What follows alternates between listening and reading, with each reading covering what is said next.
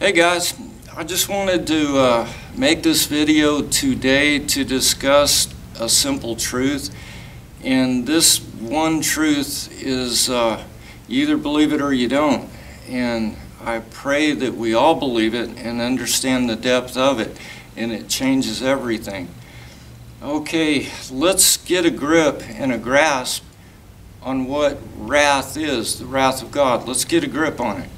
Okay, Christ came into this world to take upon himself all the sin of all of mankind for all time, to the nth degree, to the ultimate limitless level of what this thing called sin is, the veil, the blindness, the darkness, all the things done by men through the fall, the lack of knowledge of him.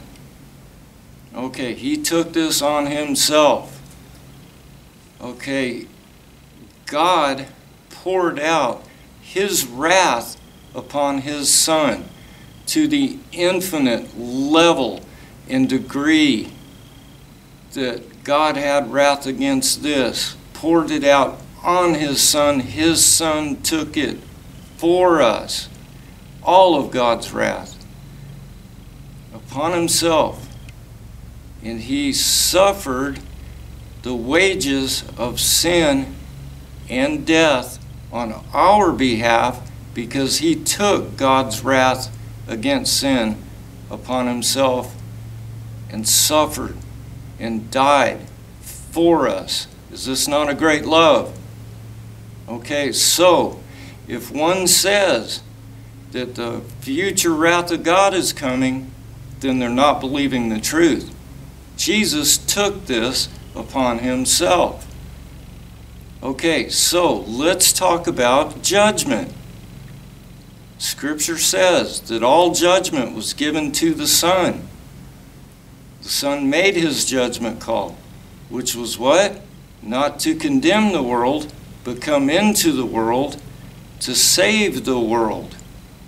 So this was his judgment call, knowing that he would take this thing called sin upon himself and receive the wrath of God upon himself, so he could what? Defeat death, hell, and the grave, and all the power of the enemy. He did this. He said, it's finished. So we must believe it's finished. Okay, let's look at another thing as far as sin and death. Okay, sin was judged from the beginning, before it ever happened. God told them in the garden, do not eat of this tree. If you do, you will surely die. Sin was already judged from the beginning. Now, what we see playing out, if we believe this, in this new covenant, this world today, by what Christ did, then the wrath of God cannot come against mankind or this world or his creation, because he poured it out on the Son. Do you believe this? Then you can't say God's wrath is coming. If you use the term God's judgment is coming, well, yeah, his judgment was against sin from the beginning.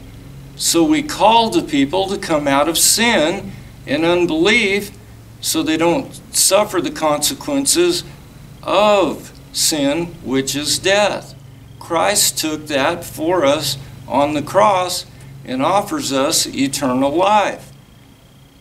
So God's judgment and wrath coming is not like you think.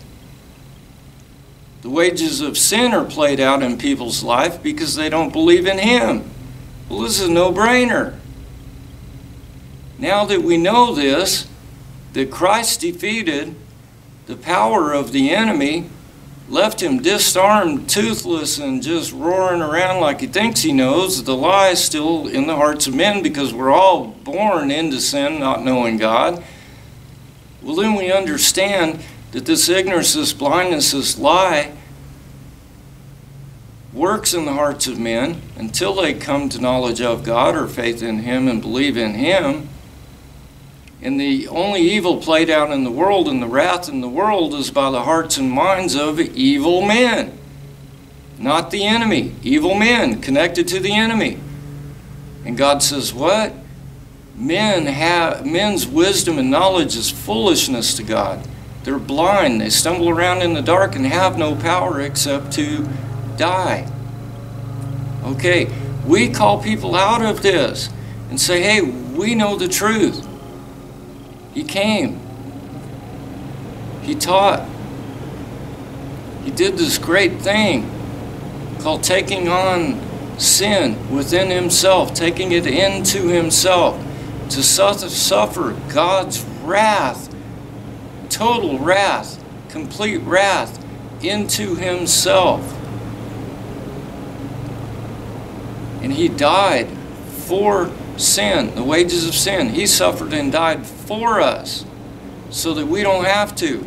If what? If we receive him, this truth in its fullness, because he said it's finished. All this is in Scripture.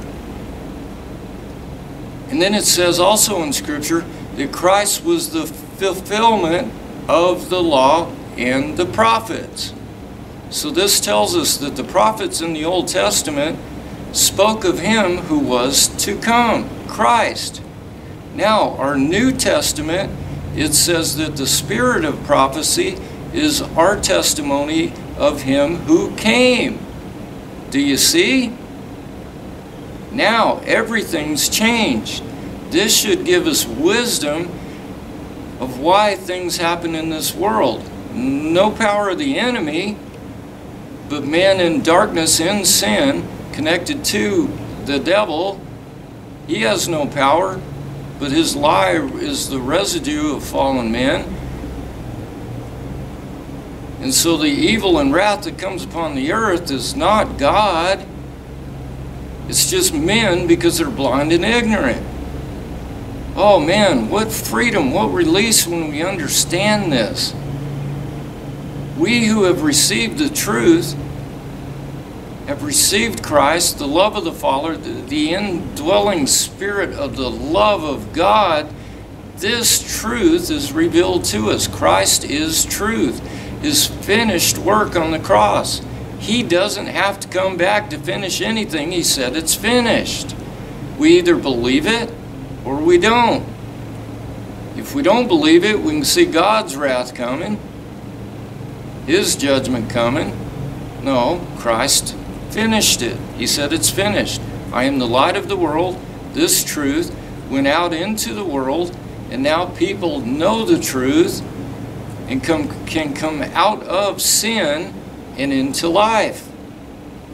It's pretty simple when you get it. If you get away from this simple truth, it's disgracing the cross and what Christ did for you. Don't do that. That's not a good thing to do. Now, we all start in a place of blindness and ignorance, and we don't know, and we have to grow in knowledge of how great a thing Christ did.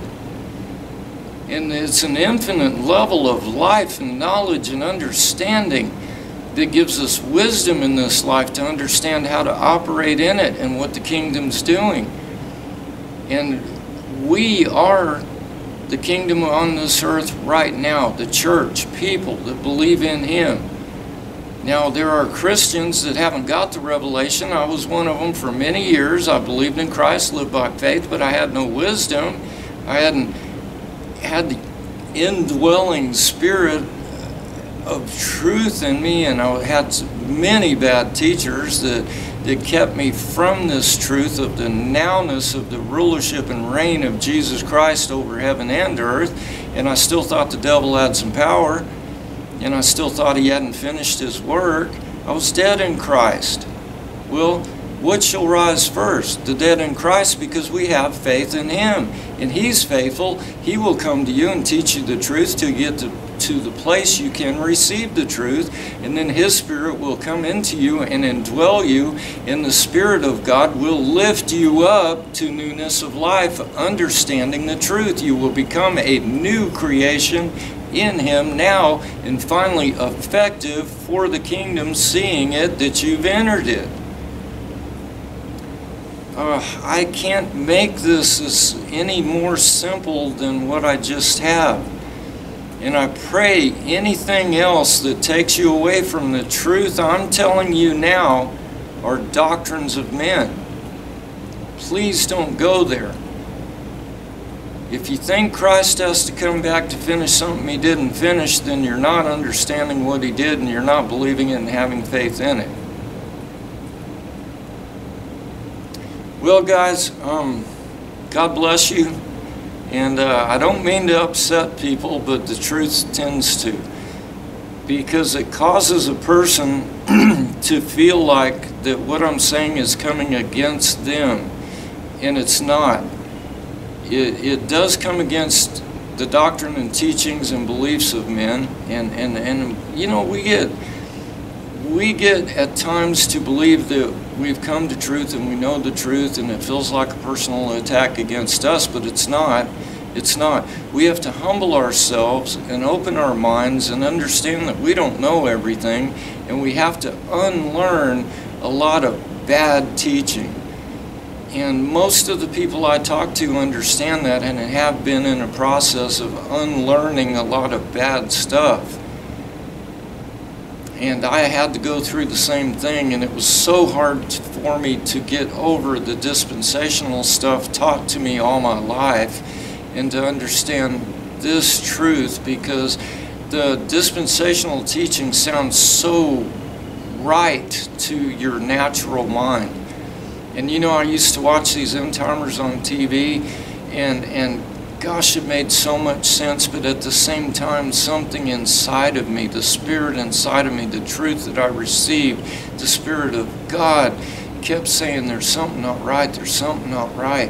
And I had to come to a place of humility and find and ask God for the right teacher so I could come into the truth. And it's a covenant teacher, it's a grace teacher that will lead you out of this deception, out of the grave as one dead in Christ and into life. Jesus has got the future, and he's good. Well, guys, I better end this before it gets too long, man. God bless you guys. Be blessed and have a great day.